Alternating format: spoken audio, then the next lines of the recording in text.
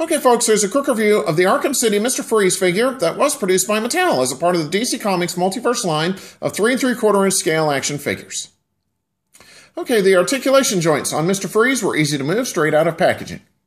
Mr. Freeze has articulation in the shoulders, the elbows, the wrists, the waist, the hips, and the knees.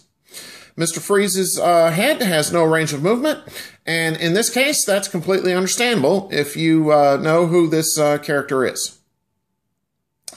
Elbows and knees appear to be single jointed, and the wrists spin 360 degrees, but they feature no other range of movement.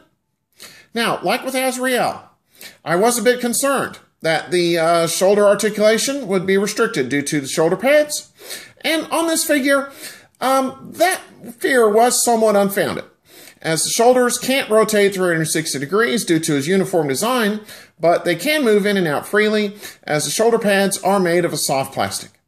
The hips move in and out, and they also move forward and back. Paint apps on the figure. They were nicely done with no appreciable errors to speak of, and the detailing on Mr. Freeze is also nicely done.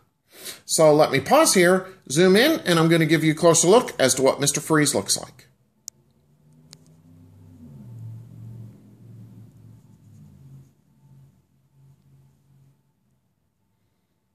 Okay. Oh, on a side note, this is one of the few times where I've had to do a tiny bit of assembly on a 3 3/4 inch scale action figure. A backpack was included, and it had to be inserted into his back, and as I found out, once it's in place, it's there permanently. However, there was one other accessory included, so let me show you what that looks like. Okay, here is the other accessory that I just spoke of, and this came with Mr. Freeze. This is Mr. Freeze's freeze gun. His freeze gun can only be placed in his right hand, since his left hand is molded closed in a fist. The gripping hand is firm, and as you can see, this gun does have some nice detailing on it. Okay, what I'm going to do now is a quick 360 of Mr. Freeze for you, and let you see what he looks like from all sides. So here he is from the front.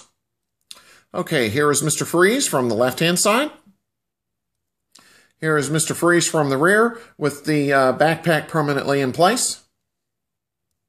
Okay, here is Mr. Freeze from the right-hand side.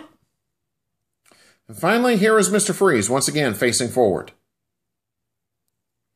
Okay, so overall, I'd have to say that this is pardon the pun, a cool figure.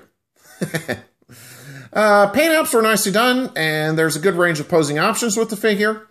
However, as before, I do think that some ankle articulation would have been good to have on this figure, but I was glad to see that there were accessories included in the package, and that Mr. Freeze does hold his freeze gun very nicely.